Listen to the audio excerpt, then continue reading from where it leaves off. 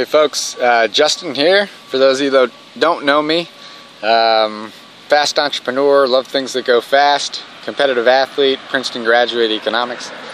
And basically, I want to share some of the things that are on my mind. I hope it helps you. I hope you find some value, and I hope you're having a great day. So, I'm going to make this, pretty brief, but the goal is that you get some value from it. Think about it. Communicate with your friends or with me. And we'll see how we can push the ball forward. So the topic on my mind right now is, I've been speaking recently. I'm trying to think about, what's really going on. I follow exponential technologies. And the one thing that's really kind of coming back over and over, and with a sense of urgency, is the idea of technological unemployment. Question mark. But it seems to me that the trends and the evidence are showing that more and more human tasks, jobs are being taken over by machines. Yes, new opportunities are being created. The question is, will they be created fast enough? And if not, what does that mean for people that are displaced or disrupted?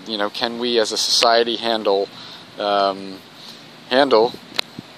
this stress on the system? And my guess is that linear institutions, business, government, and others, will most likely be able to handle for a while. But if the pace of change is truly exponential, there may come a point where we need to act yesterday. And so that's why I'm shooting this video, is to kind of not only get the discussion started, but I think we got to start really taking some action, like today, if not yesterday. And so what's really on my mind is the most vulnerable.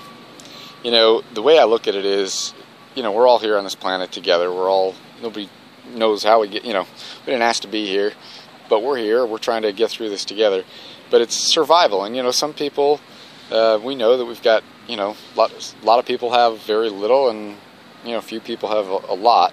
And the way I look at it is, if something happens to your means of survival, what do you do next? And I think to me it's all about time. Some people, hey, they lose their job, they lose their source of income, they could survive for years. I mean, no big deal. But for most people, that's not the case. And maybe they're living week to week or month to month. And that's why I say, it's how much time you have if something like this should happen. And it looks like this trend is only continuing to grow. And so that's why I think that we need to seriously, just think about how we're going to care and take care for the most vulnerable and care for one another as we move forward. This is where I think that we just need an action plan, and I think that we should just do it now. And so, with that being said, what else is there on the topic? I mean, I guess to stress the urgency, I think a lot of times we kind of wait and see, but how many signs do we have to see before we, take the action? And to me, I see it as very unnecessary, but it could be very harmful pain caused to a lot of people if the pace of change, displaces people's means of survival and income at a greater rate, and governments and businesses and charitable organizations can't absorb just the massive numbers that we could potentially see. So I think people debate on the time, and we can look at different trends. But it's happening. And the thing about exponentials, they start out slow, but they get faster and faster and faster. And so whenever you're seeing this, I guess let's just take some action. If there's anything I can do, let me know. I've thought about a lot of solutions that we can take, and so I think it's just a matter of us putting a plan in place. So alright, thanks for watching this video, and that's what's on my mind about technological unemployment. And I think that this could be one of the biggest issues facing kind of human survival in the near future.